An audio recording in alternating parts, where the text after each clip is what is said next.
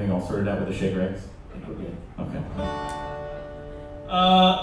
There were a surprisingly large number of requests for this song. I would not have expected this one to be a highly requested song. This is a historical song about baseball. Called Kenesaw Mountain Landis. Yeah. Okay, how does it go now? Just gonna start playing the D and we'll see where it leads us. Kenesaw Mountain Landis was a bad motherfucker. He was 17 feet tall, he had 150 wives. Didn't do that much except he saved the game of baseball. He put 2 and 2 together and he noticed it was 4. Now the treachery of Shoeless Joe can't hurt us anymore. It'll always be remembered as Kenesaw Mountain Landis. A fella named Joe Jackson was a fielder for the Black Sox, and he always wore his black socks, but he never wore no shoes. Weren't the nicest fella, and he had a couple problems, cause he drank a lot and he beat his wife and he always acted rude. Killed and ate some babies and he copped an attitude. And the one man that he hated most was Kenesaw Mountain Landis. Papa said, Shoeless Joe, you should really run this show. I should be the guy who owns baseball.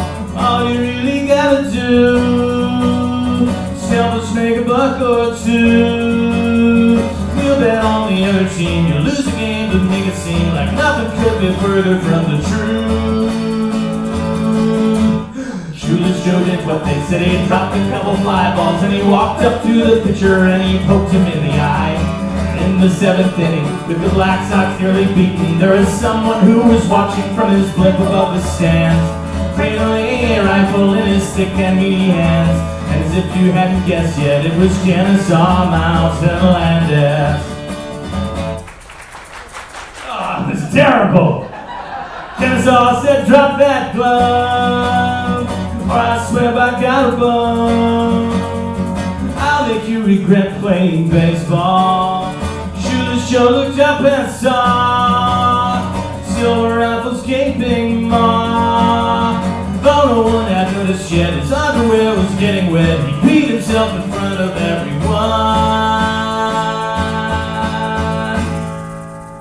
Shoeless Joe was finished, but he couldn't quite admit it. So he raised his middle finger up above the other 4. Kenesaw took careful aim and fired a single bullet. And he shot that dirty finger off and he dropped his trusty gun. And everybody in the stands knew that he had won. And today they still refer to him as Kenesaw Mountain Landis. Shoeless Joe left baseball and became a famous pop star. And he asked a musical question, is she really going out with him? Had a couple albums and a comeback in the 80s, but he never won a Grammy and he never was the same. And he never could be satisfied with critical acclaim, cause the critics all confused him with the great Elvis Costello. Yes, the critics all confused him with the great Elvis Costello.